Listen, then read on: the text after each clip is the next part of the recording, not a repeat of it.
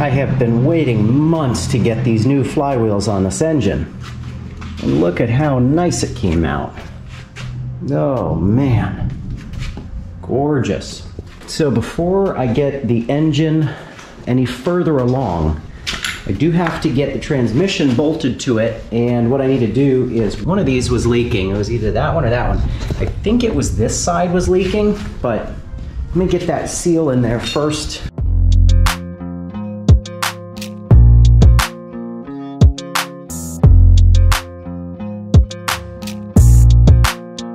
We're at a stage where I can no longer do anything with this on the bench. This is good. This is a good thing. We're making progress. We might make Durham Town.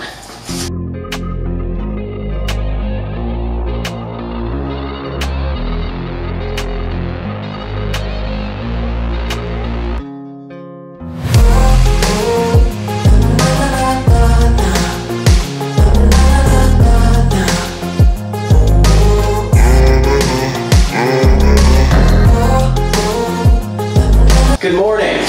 As you can see, I'm doing a test fit. I've never been a big fan of these engine mounts, especially this one. This one keeps shearing my bolts off. The transmission mount's great. The one mount on the other side of the engine seems to be holding up pretty good.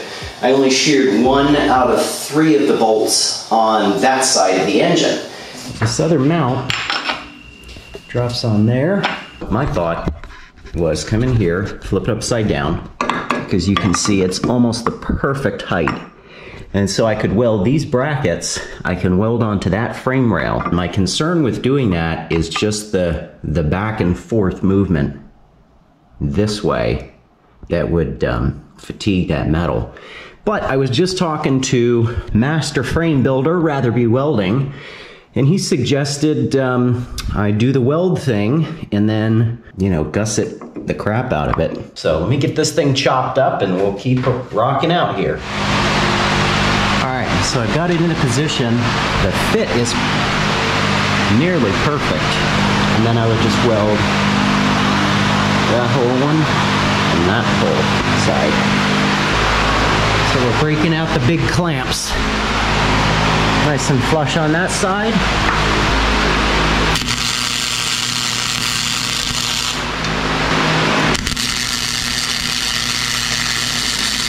It's all welded up, boys. And I actually ran out of my wire, just that flux core weld, I ran out of it. So I switched over to the TIG welder, and I bet you can't guess which one got the flux core. Is it that one? Is it that one? Is it that one? Definitely that one. But that sucker's not gone anywhere. Because of the time constraints for getting to Durham Town, I'm just going to have to use the old turbo, the old KO3 turbo. Using the old turbo is the only way I can get to Durham Town.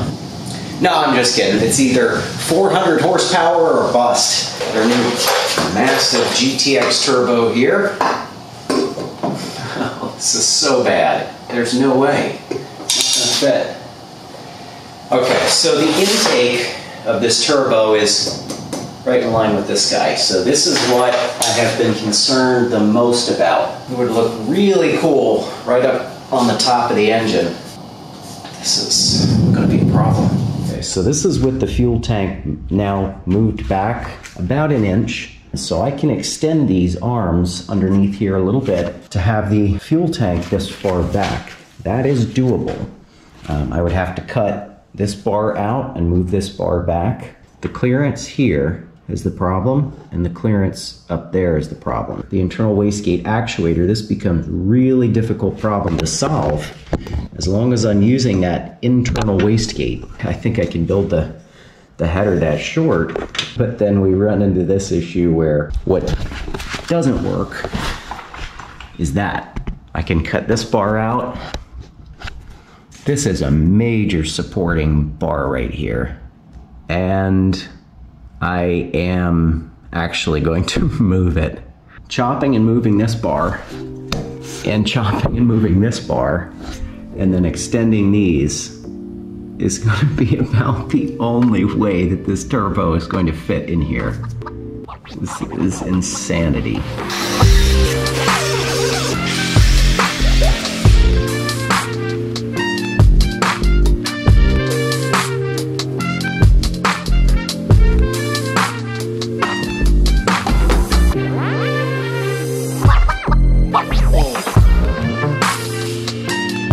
The next day, you can see last night I got our frame rail moved over.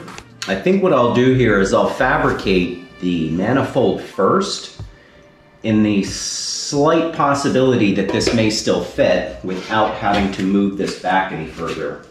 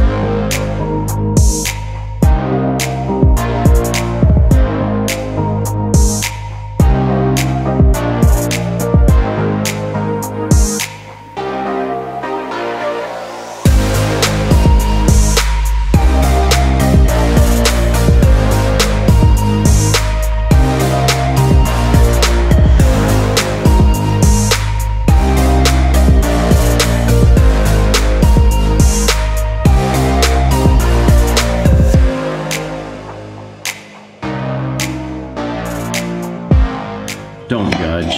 I know I probably didn't show you, but these gaps on the sides here, I just didn't have time to make this thing look good. This is the fastest fabrication piece I've ever created. But these gaps were, well, they were as wide as the weld that you see on either side. Don't look too closely at my welds and we can still be friends. Finished up here. Again, don't look at it too closely. Now I did come in here and just like I do with all of my other stuff, I hogged out nice smooth openings. I even hit a little bit of a taper on this corner, a little bit of a taper on that corner, and you can see that airflow has a nice direct shot. And so on this design, the exhaust gases are coming out. That gas is going to continue on straight until this one fires. And then it comes back this way, and then this one fires and it pushes it all down. If I were to take this design and put it on the previous setup with the other turbo, I could possibly see a 20 or a 30 horsepower gain. That's going to make all the difference in terms of performance. Especially with this big turbo, we got to get the gases out of this engine as quickly as possible. It's a good fit. Just got back home, lost 2 days, which I can't help. I gotta go to work once in a while.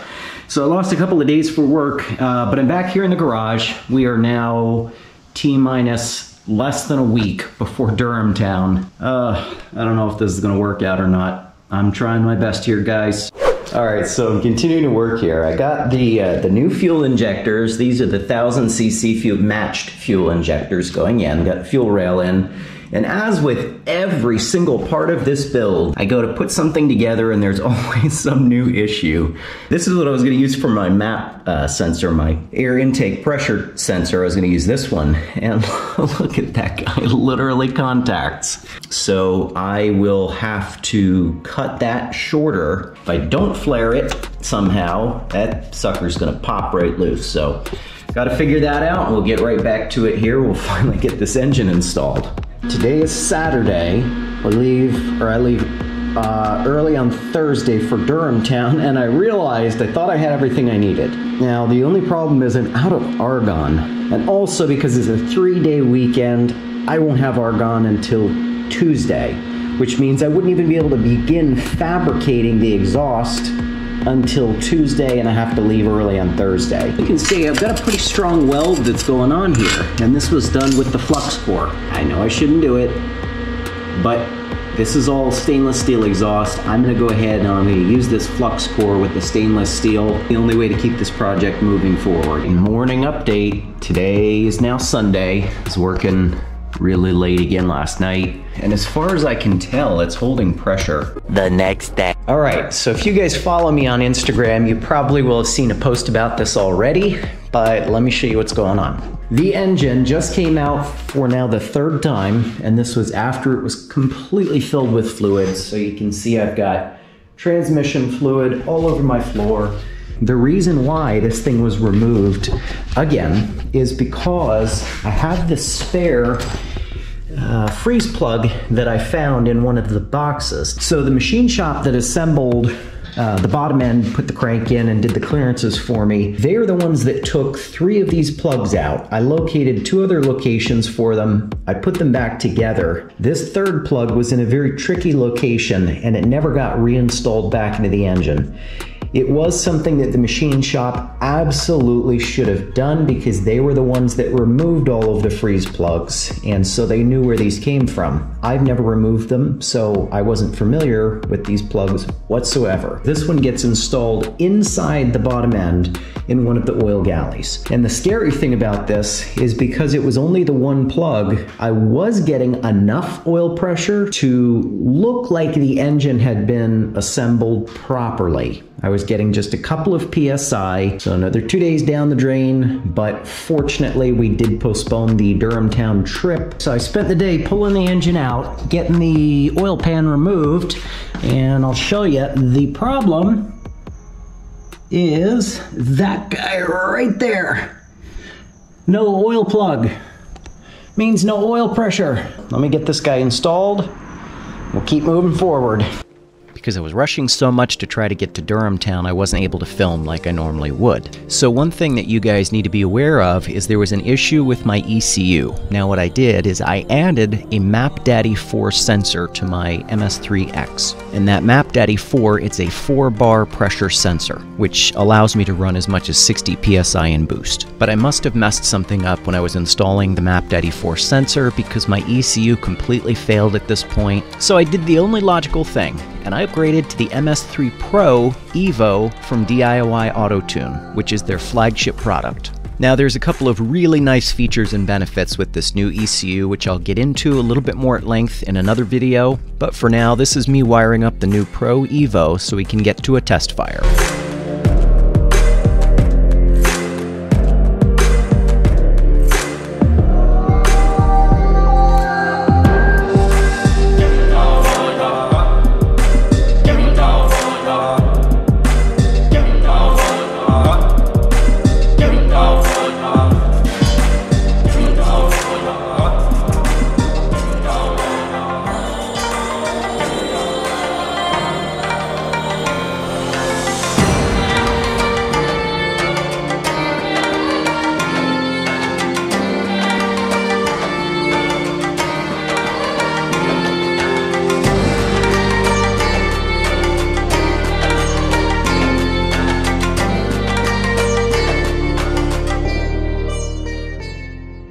MS3 Pro Evo installed, wired up.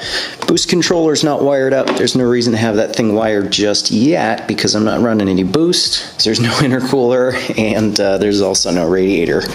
I'm just plugging everything in, hooking everything up, because we're going to get this baby fired up, get the software installed, and hopefully be able to at least check the sensors to make sure that all the sensors are working, so I can start getting this thing close to the first start, which I'm just itching to do. Eventually. Unfortunately, we are in a no start, no fire position at this point. So I have been trying to diagnose these kind of setups when you're not getting an RPM signal. Typically that's related to a crank sensor. I do hope it is a failed sensor. I've already gone digging through the wiring harness just to verify that it was accurately connected. And it is correctly connected to the ECU. Day 2. Just like I was testing this one for voltage, I'm going to test this one for voltage. See that signal drop off? 9 volts. Okay, so it was a faulty sensor, you guys. Got everything loomed back together here. Got that all wrapped back up. That's good. Voltage looks correct. I honestly can't think of a single reason why I shouldn't start this thing right now. We got oil pressure.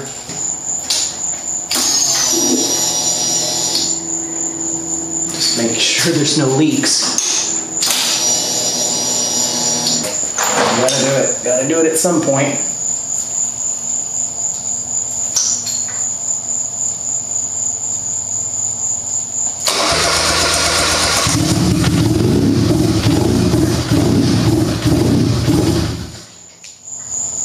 thing just got so much louder.